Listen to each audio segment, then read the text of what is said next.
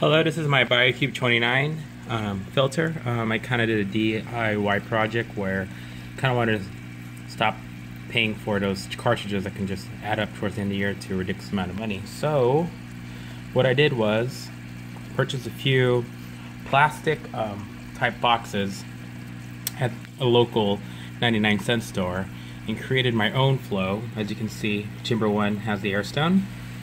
Chamber 2, I have actually two sets of filters. The first one is going to catch the detritus, all the gunk, all the poop, all the food that's left over.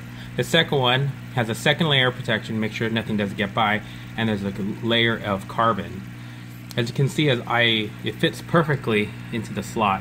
Now the second half part of that is actually just about a third of the cartridge, so there was no gap, so it catches any additional waste. And as you can see, the flow is fairly light as it goes towards the back.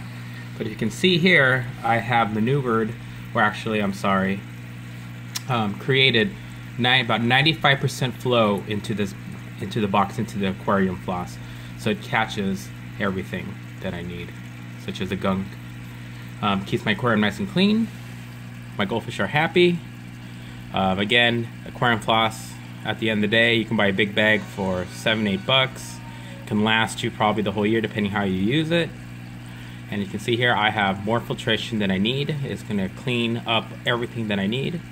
The setup, those little plastic catchers that I have right there cost $1.50. Filter floss, a big bag, was $7.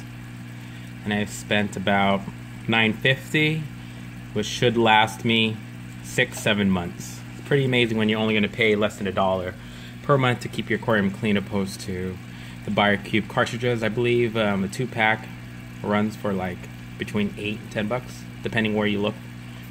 But yeah, this is it, and so far so good. It's been about 2 days. Everything's running clean. We'll see how it looks at the end of the week. Bye.